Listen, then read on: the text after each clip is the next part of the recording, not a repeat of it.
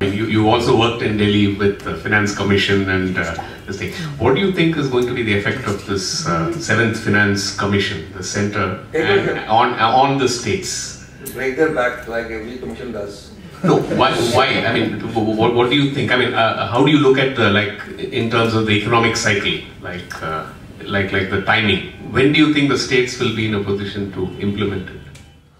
Look, I think what has changed in the federal finance in the last 10-15 years is the 14th Commission, which has done very well in terms of not so much that the revenue share has gone up, but at least as a finance minister, I am aware of what is due to me. There's a stability in it.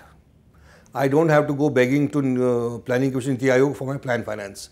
I know exactly what my money is, so I am certain about it. A large part of public finance policy is driven by how certain I am about my revenues. So I think it has changed the game. Number two, by accepting that in his previous budget, which I called the first union federal budget in India, you have transferred a lot of resources.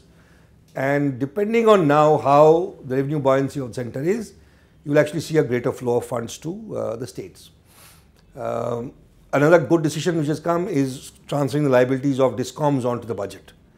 So once we are able to streamline these 4 or 5 things, and there's buoyancy, and if GST actually gets implemented in the course of, let's say, a year and a half, you will see an added buoyancy to revenues.